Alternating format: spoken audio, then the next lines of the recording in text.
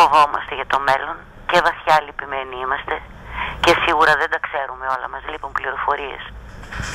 Από αυτό το σημείο όμως μέχρι του να πούμε περάστε και πάρτε ό,τι έχει απομείνει, η απόσταση είναι τεράστια. Πώς για παράδειγμα μπορεί μια κυρίαρχη χώρα να δεχτεί να ισοπεδωθεί η μόνη βαριά βιομηχανία που διαθέτει, ο τουρισμός?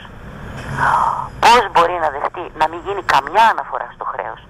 Αυτό σημαίνει ότι το δέχεται και ότι θα το πληρώνει στους αιώνες μέχρι τελευταίας ρανίδας. Ένα χρέος που και δεν μπορεί να αποπληρωθεί και απεχθές είναι, δηλαδή άδικο, δηλαδή αλωνών, δηλαδή το φτιάξαν άλλοι.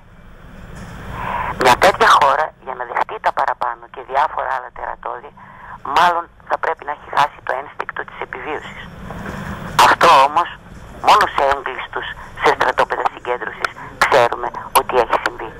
Σε άλλες περιπτώσεις δεν είναι φυσιολογικό, δεν είναι κανονικό να χάσεις τη σπίθα της ζωής. Εύχομαι την ώρα που θα βρεθούμε στις ουρές για να εξασφαλίσουμε τα στοιχειώδη να είμαστε ψύχρεμοι, να έχουμε έγνοια το διπλανό μας, να ξέρουμε ότι το πιθανό ναι του προέρχεται από φόβο και όχι από συμφέρον, αλλιώς δεν θα χρειαζόταν να κάτσει στην ουρά, εν ολίγης ας μη φαγωθούμε μεταξύ μας. Και στο κάτω-κάτω πες ότι το δημοψήφισμα είναι λάθος. Το ερώτημα λάθος, κατά τη γνώμη των εντός και εκτός ομάδων, όλα λάθος. Οι δανειστές έχουν κάνει εγκληματικά λάθη. Έχουν πεθάνει άνθρωποι από αυτά. Και θα πεθάνουν κι άλλοι αν δεν γίνει κάτι. Οι ίδιοι τα έχουν ομολογήσει επανειλημμένα μεταξύ χαβιαριού και σαμπάνιας και δεν τρέχει τίποτα.